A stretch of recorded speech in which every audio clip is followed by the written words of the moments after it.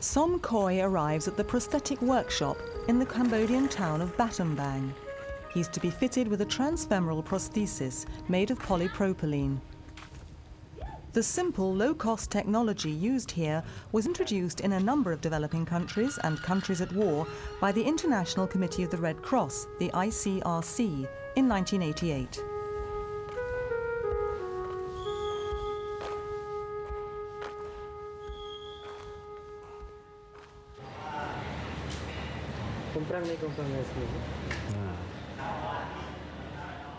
On arrival, the patient is first examined by a qualified prosthetist.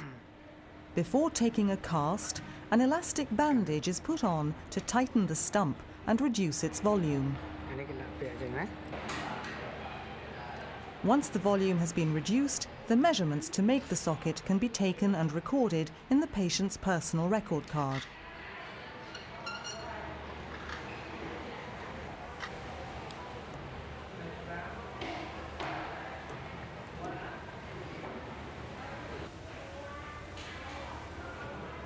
A negative plaster mould is taken by hand, following international professional standards.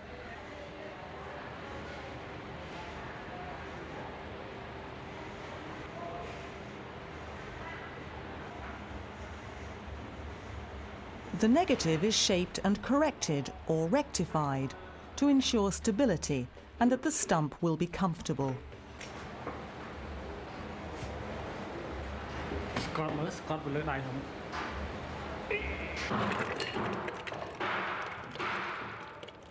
The negative is converted into a positive so the socket can be made.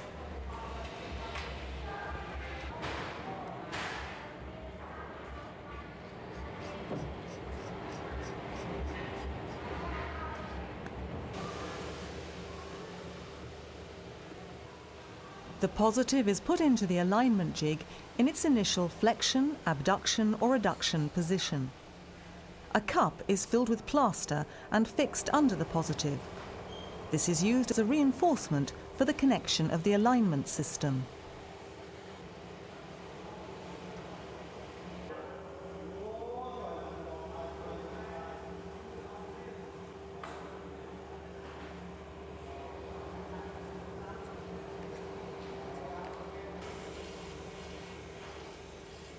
A stocking is laid over the positive to avoid any thermal reaction with the hot plastic sheet. The end of the stocking is cut off and removed so that the sheet will have full contact with the cup. The homopolymer polypropylene sheet is cleaned and oven heated at 170 degrees Celsius.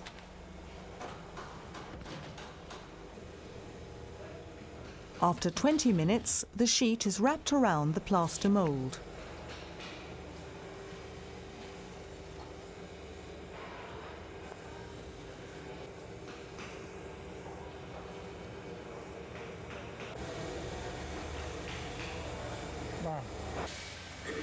Vacuum suction is then used to get a perfect shape.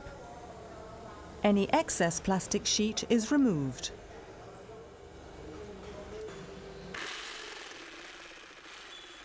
The waste can be recycled into various kinds of walking aids, such as elbow crutches, auxiliary crutches, and so on.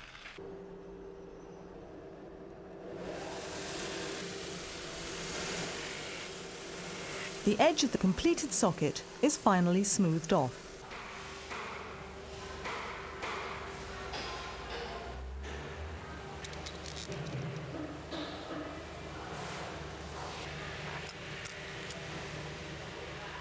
The basic components of the prosthesis are now assembled.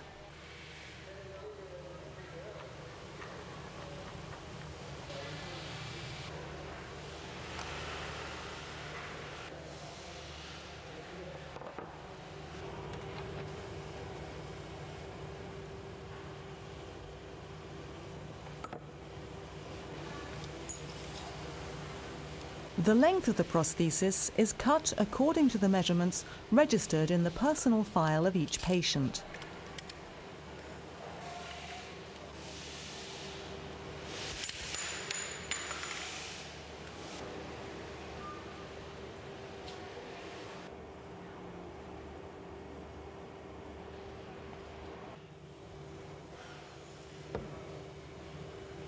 The alignment system is composed of a convex disc and a concave conical cup. This alignment system was developed by the ICRC and is widely used in prosthetic workshops like Battambang.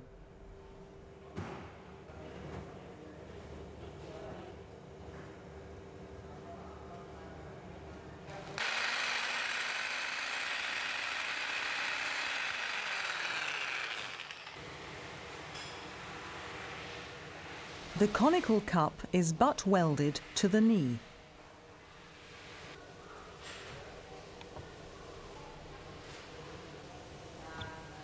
Different combinations of components can be used depending on the length of the stump and the type of socket. For instance, here 2 cups are welded together in order to compensate for a short stump. And here, in the case of a distal end-bearing socket, the conical cup is reversed and welded to it.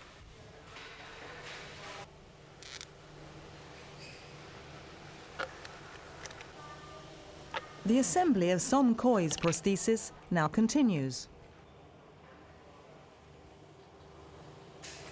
The ICRC alignment system allows antero-postero and mediolateral translations up to 10 millimeters, and flexion, extension, abduction and adduction up to 10 degrees, and rotation.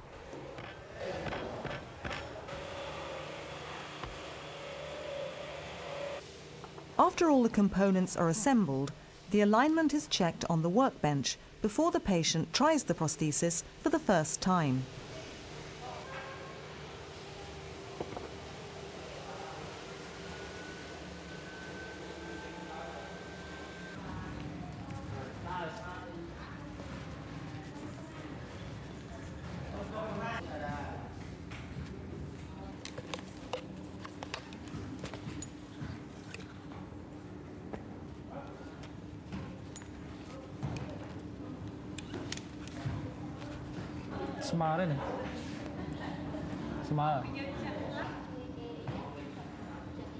The prosthetist checks the alignment again when the patient is standing still and then as he walks.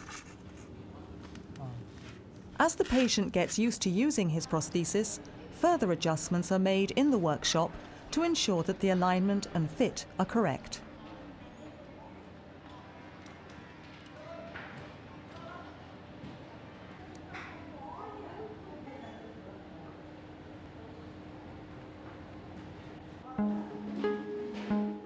After every adjustment, the prosthesis is tried by the patient and carefully observed by the prosthetist.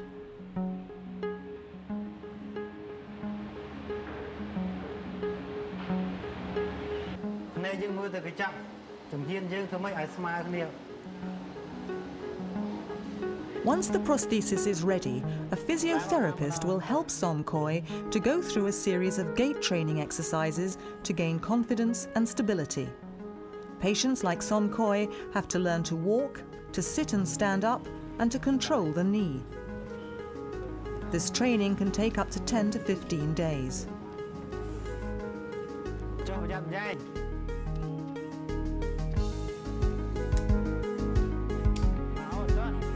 The cosmetic shaping of the prosthesis will be done only when the patient feels comfortable and mobile.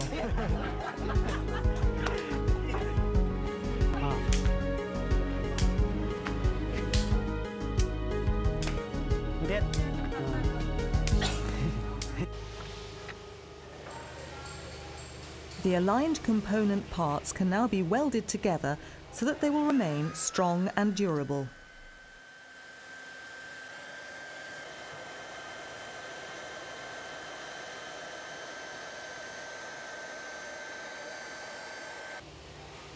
The knee joint is disassembled so that the cosmetic parts can be finished and added.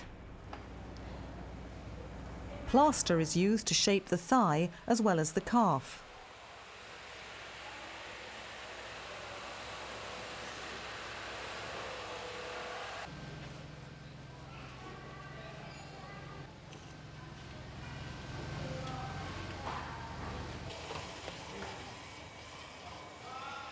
The shell is made with a polypropylene sheet by drape forming.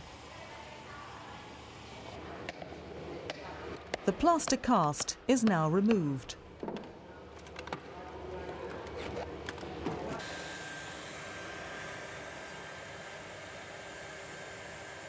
The shell is welded to the socket.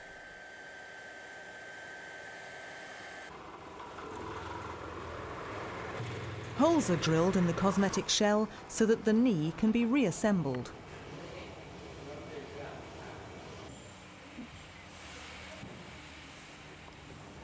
All the mechanical parts of the knee joint are cleaned and greased to ensure its durability.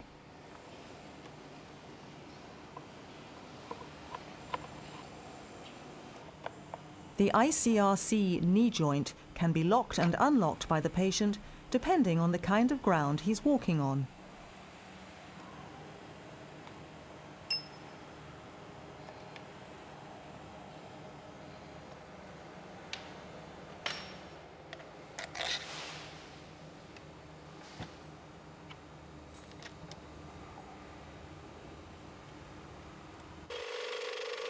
The upper part of the calf is now cut to its final shape.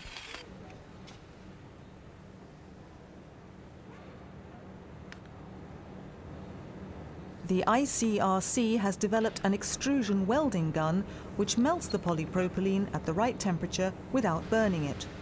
The seam becomes as strong as the rest of the shell.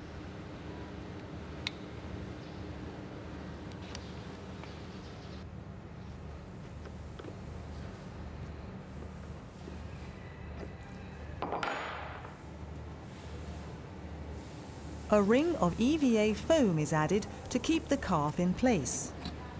EVA foam may also be used on the shell to protect clothing from abrasion.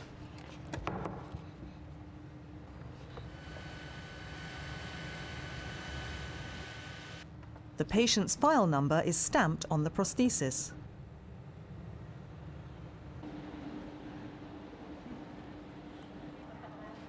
The socket fit, prosthesis length and gait are given a final careful check before the patient leaves. They're reminded to come back to the centre any time if and when repairs are needed. The lifespan of a prosthesis for adults is 2 to 3 years, depending on use and body weight changes. Children need to be checked at least every 9 months, either to adjust the length or change the prosthesis to allow for growth.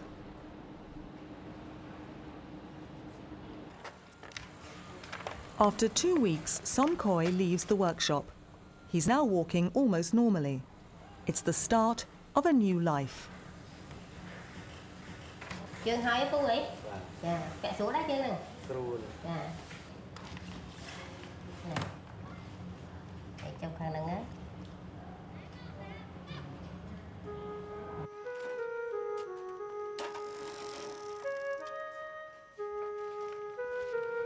For many years to come, the Battambang workshop, alongside dozens of ICRC workshops around the world, will go on helping thousands of patients, like Somkoi, who've been disabled by accident or illness, providing them with many different kinds of polypropylene prostheses and orthoses.